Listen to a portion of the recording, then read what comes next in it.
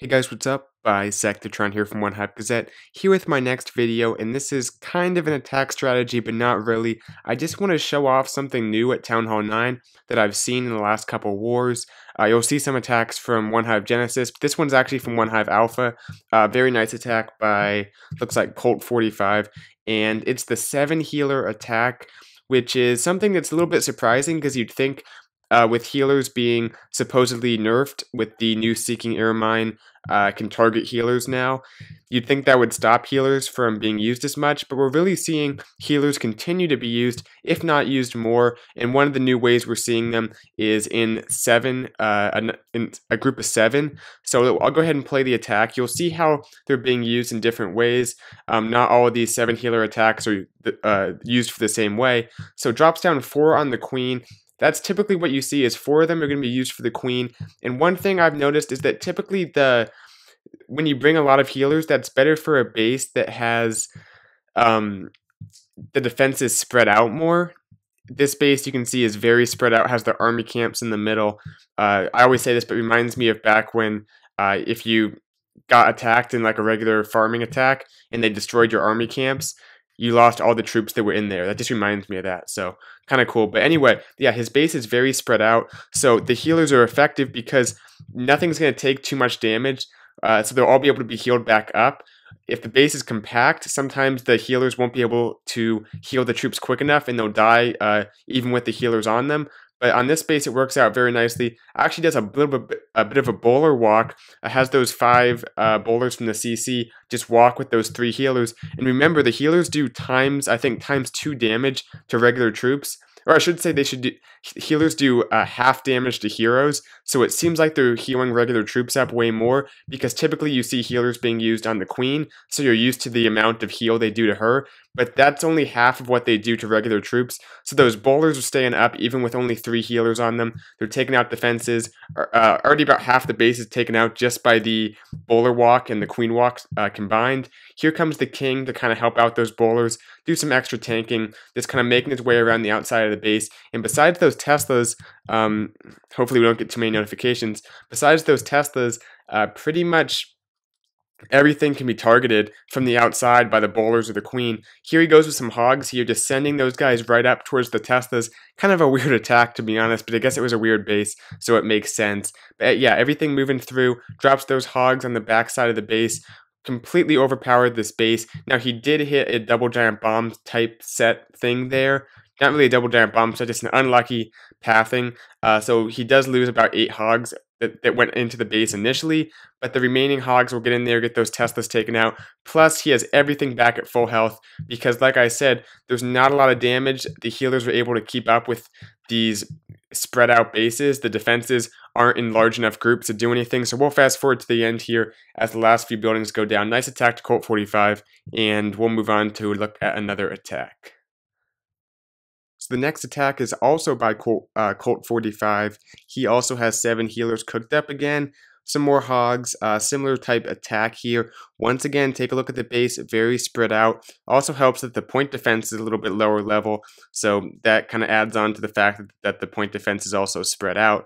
But you'll see he'll drop down the queen, the healers on her. Just let her start working her way into the base here. You can see there's kind of a gap in the middle of the base that will let her walk her way into the core and start to take out more important parts of the base right here. He also has the bowlers and the CC once again, and the 3 healers for them.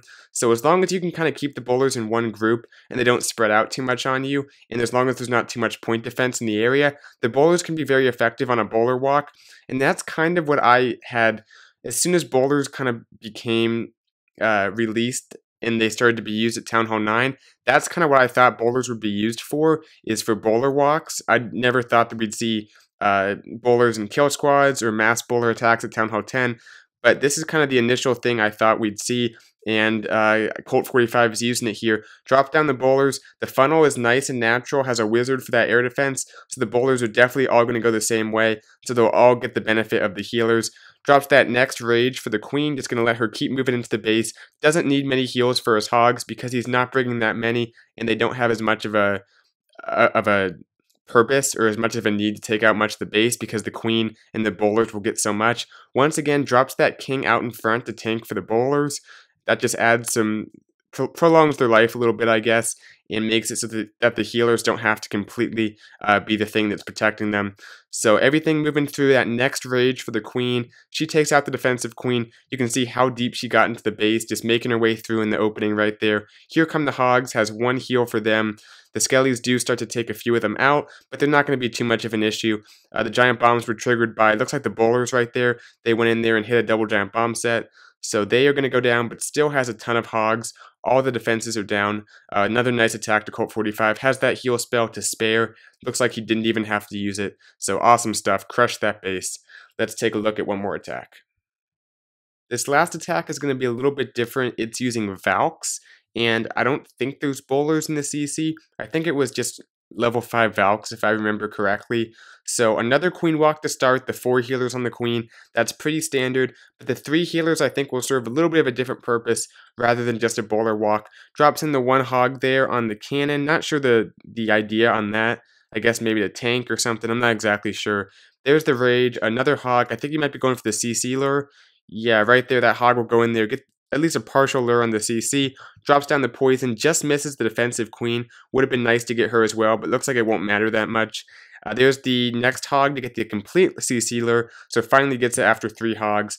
2 baby dragons come out with some minions. Seems like I've seen a ton of baby dragons, or 2 baby dragons in 1 clan castle, which is weird to see, but I guess that's the way it is. And I made a mistake. He did use bowlers. I didn't catch that when I watched it a little while back when I was preparing for this video. He does use bowlers again, uses the Valks up the middle. The king will kind of walk, kind of a weird distribution of the troops right here, but the main force of Valks goes up the middle, which I think is what he wants, and the bowlers help funnel them in. So I've said this a million times, it seems like, but Valks are great troops for going north to south, meaning they go one direction through the base, just straight through.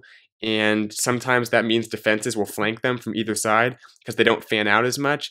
But if you have your queen on one side, your bowlers on the other, they can create a great funnel or a great runway for your Valks just to go north to south. It kind of gets a little bit messy here because the Valks kind of peter out. The queen actually goes into the base. The bowlers are all spread out. So it definitely complicates a little bit, but has that next heal spell for the Valks, has a few hogs to flank these defenses, and just kind of moves through this base in one wave from south to north on every side of it. Has the queen on one side, the king, the bowlers on the other, the Valks, some hogs on the flanks. I just kind of move through this base in a wave.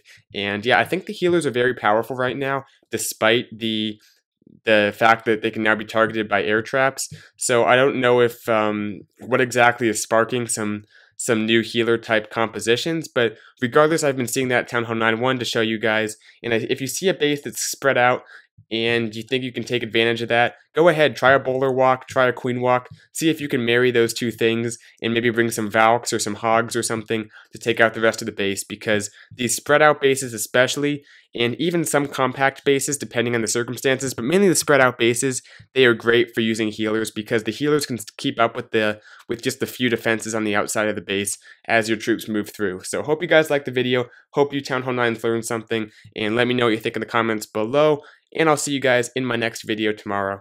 Bye, Sectatron out.